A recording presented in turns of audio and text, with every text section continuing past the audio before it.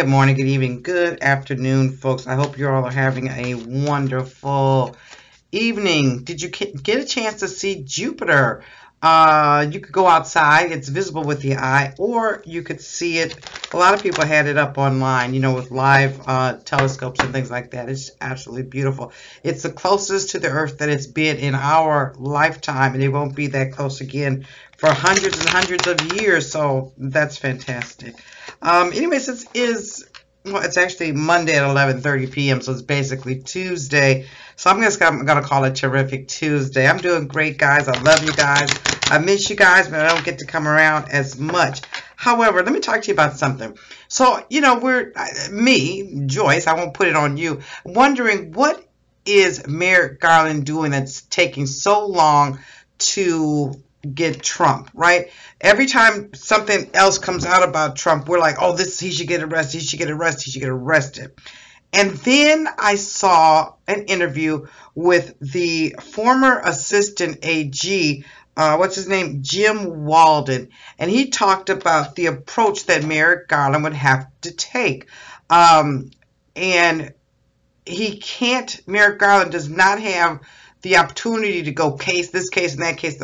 He almost has to do them all at once. And so Camille's going to it's going to be on this side probably.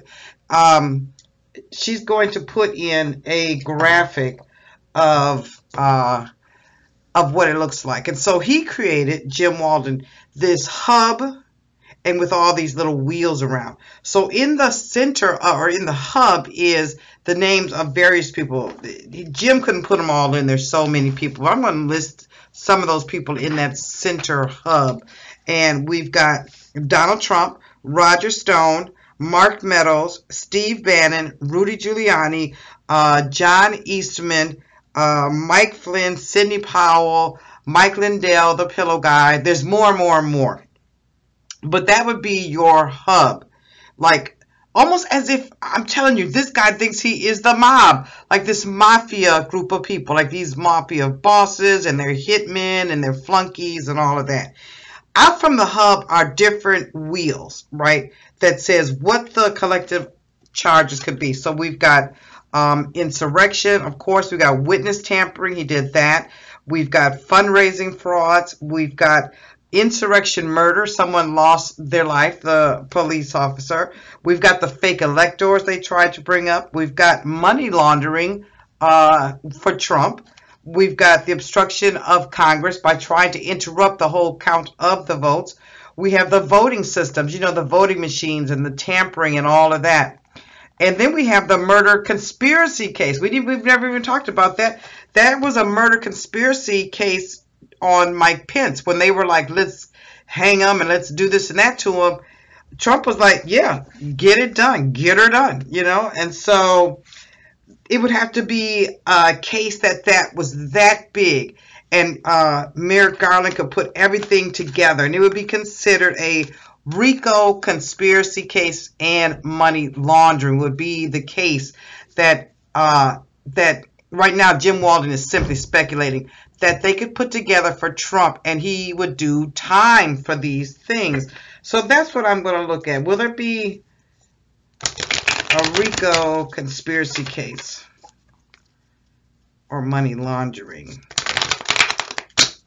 Is that what you're doing, Merrick Garland? Because he was saying that Merrick Garland is a very exacting person. I think we've all kind of come to know that. But he's got a whole lot of evidence. Even the hearings are going to start again. I think it's the 28th, September 28th. I'll be there for that. And they've got even 800,000 more pieces of documents of evidence.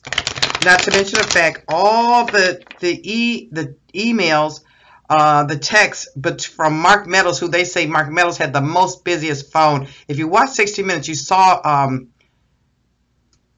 Kellerman or something like that, the guy that did all of the looking at the data for everything that was going on.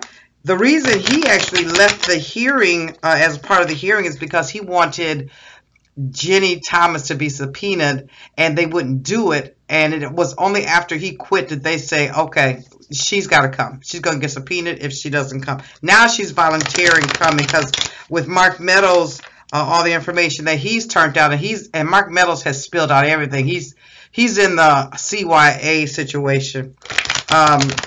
She has no choice but to come forward. So let me see. Will this be?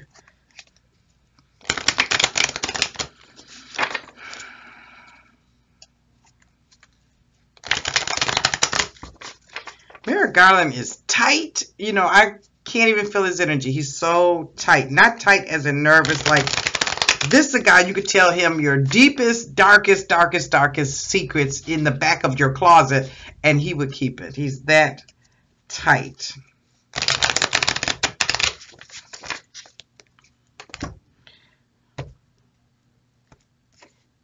So I'm looking to see if I see anything that shows me that this is going to be not just speculated, but actually a RICO case and money laundering. Okay.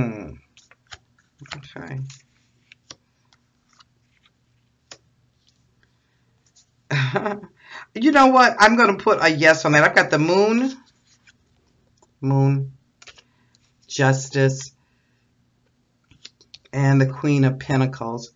So the Moon tells me, in terms of the RICO aspect, the conspiracies, the secrets, the lies that have been uncovered, the deception that Trump was under, all these flunkies were under. They knew better, okay? But they were under all this deception. Nobody was coming to the light to tell Donald Trump to wake up, fool. You know, they would not do that. And now Merrick Garland has almost everything he needs. He's brought them out of their emotional madness. That's what I'm putting. Out of the emotional madness into the light. He is very dogmatic, because there's a dog in there. Dogmatic being loyal to the United States and to his position, and that comes with him. Very loyal, very dutiful. But don't play him short. He's got the wolf too that says, I will bite your head off for sure. I'm coming all the way. And then you got these two canines who are going to sniff out the truth in anything. This stuff that y'all was doing in the dark is coming to the light, because that's what it, anyways, whatever you do in the dark comes to the light, and that is the Moon. This is almost, yeah, what you do in the dark comes to the light. You are not covered anymore by your lies or these people that you had working for you. Here's the rub that I say it all the doggone time. These people just don't seem to understand. Anytime you align yourself with Donald Trump, you're going down. I don't care what or whatever, but you're going to go down. And then we have Justice. Yeah, that is Merrick Garland. Justice is coming for Trump. He will be successful in this suit. If he takes it this way, it will be successful for him. He is weighing out, you know, we have the scale and we have the sword of truth. We've got the Temple of Solomon is behind the justice. The justice is pure. The justice is passionate. The justice is the purple loyal. The justice is real and down to earth. And so we've got, it's like I'm weighing which way to go. Or I should do both of these ways, because he already knows I got one shot, one kill, baby, and that's it. And so he's got to have all his ducks in a row, and he will. And his sword says it's the sword of truth.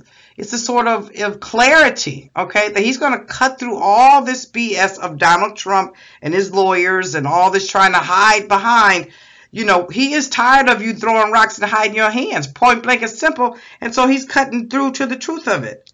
And then as it comes to the money laundering, we got the Queen of Pentacles. The Queen of Pentacles loves her money. She loves her finery. She does. She loves fine things. She loves a lavish lifestyle. She can take care of herself, or someone can take care of her, but it's going to be lavish. And so they have this desire to have this crazy abundance, you know, like it's a greed that you and I can't even think of.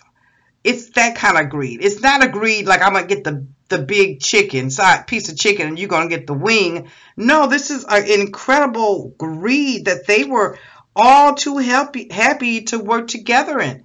You got the Nine of Cups with the Queen of Pentacles. They were very happy on doing this money laundering aspect, especially as it comes to winning the election, because there's money in that money laundering, raising up the funds and stuff for the supposed re-election. All these, they were more than happy to do this. This was about money at the end of the day, and they always say follow the money, and this was about money. Yes, this will be a RICO case. He's going to have a lot of, Merrick Garland, he's going to have a lot of support. Other lawyers are going to come in. They're going to be very Three of Cups. They're going to be working together. They're going to be collaborating with one another. They're going to share all documents and pieces of information, and they're coming with it. And they already know we're golden. We don't have to fight this. It is Donald Trump, Nine of Wands, who will be defending himself. He'll keep trying to defend himself. He's exhausted at this point, but he's going to defend himself. Problem is, he's not going to be able to defend himself from these things. This is the way Merrick Garland is going to call it. Everything is happening fast. Like, he's getting all the last pieces together. He's got to wait on some other hearings, testimony, but he's got everything. He really's got everything that he needs, especially after getting those documents he needed when Judge Deary released those 100 pages that he needed. And what they're doing right now is he's gotten the paperwork. He's got the paperwork. He's got the great news. It's happening quick, and he's working. This is someone who is working hard, okay? And they're going to stick to it, and they're going to perfect it, okay? This is somebody who cares about what they're doing. And if something doesn't look right, he'll throw it away, and he'll go back at it again. So, yes, he's going to charge it that way. Absolutely. I want to say, like it or not, he might even be a little bit obsessed with this. Like, I think he's got a 100% conviction rate. But he's very obsessed with this, because when you've got justice looking you dead in the eye with a pure heart and a pure mind, they have nothing to gain financially. And they got all your secrets back here, and they're balancing the way they made the decision to move forward. They can become obsessed with this case, and I think he's a bit obsessed with it. He's obsessed with getting it right, okay? He's obsessed with the perfection of it is. He is obsessed with, you're not getting away with this. This is your time that you are going down. And you know what? He's going to do the work. He's the emperor. He's sitting on his own throne. This is a man that moves with purpose and intention, who delegates different tasks, who is great to work for. Yeah, he's got the world in his hand. He's got the Ankh in his hand, and he is prepared to do the work that needs to be done. He is. He's sitting in this like cement throne that says, I'm fixed. I'm certain. I'm not going to be dissuaded. You don't have an argument against me. You're done. Yeah. So yeah, he is going to run it like that. This is not me. This is from Jim Walden. He was the assistant AG. And I agree that he will do this as a RICO conspiracy and money laundering case, because that way he can take all those pieces and put them together in one big wheel. You know, like you have a bike and you have the hub in the middle, then the wheel around. He can put all that together with that type of a case. So anyways, I just thought I would share that with you guys. Anyways, guys, you have a nice, well, it's 11:30, so have a nice night, or have a good day tomorrow. Thanks, guys, for watching. Bye now.